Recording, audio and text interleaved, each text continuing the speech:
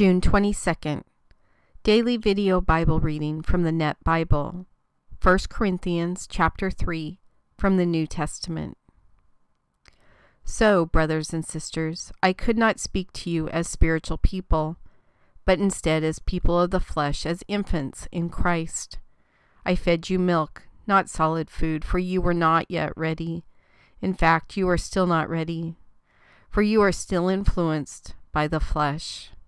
For since there is still jealousy and dissension among you, are you not influenced by the flesh and behaving like unregenerate people?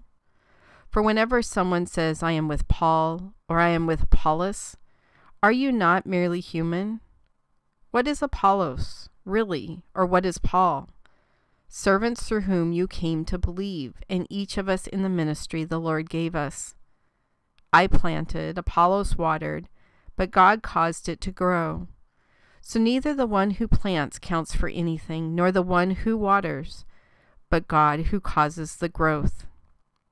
The one who plants and the one who waters work as one, but each will receive his reward according to his work.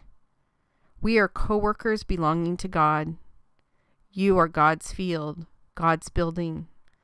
According to the grace of God given to me like a skilled master builder, I laid a foundation, but someone else builds on it, and each one must be careful how he builds. For no one can lay any foundation other than what is being laid, which is Jesus Christ. If anyone builds on the foundation with gold, silver, precious stones, wood, hay, or straw, each builder's work will be plainly seen, for the day will make it clear, because it will be revealed by fire.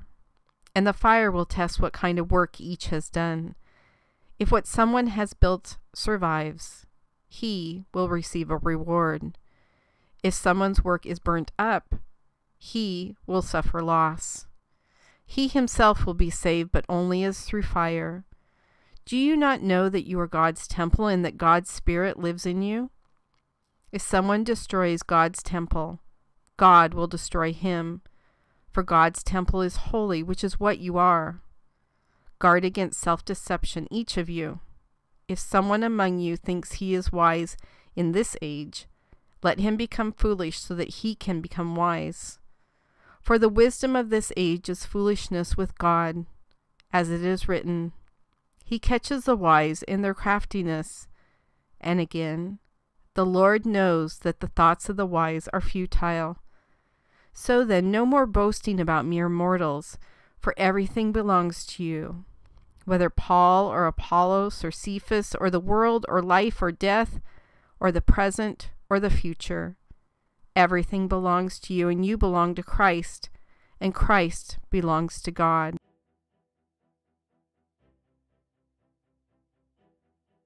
God, when I read this specific chapter in Corinthians, it always reminds me to stop and think how people perceive me.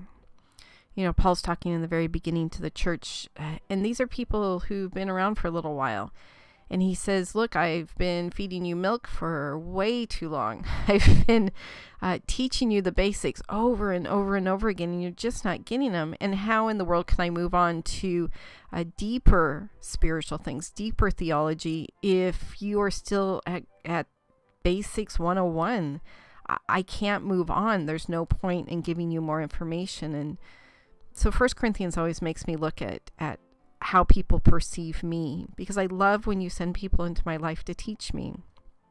I am so incredibly blessed because you've sent so many wonderful people in my life to teach me and guide me and help me grow, and even to discipline me when I got off track. And gosh, those are just incredibly special and wise people who you send into my life to help teach me.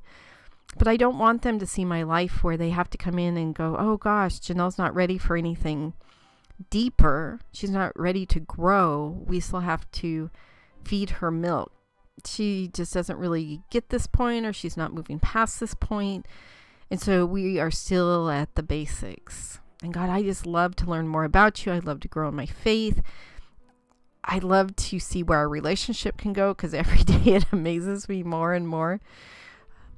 please, God, please continue to allow that self-introspection to happen so that nobody ever thinks that they have to start at the basics with me.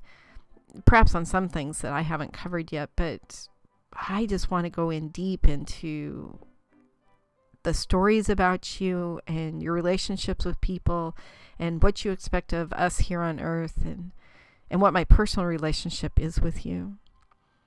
God, help us just to really be aware of how we appear to other people you send into our life to help us grow in our relationship with you. In your Son's name I pray. Amen.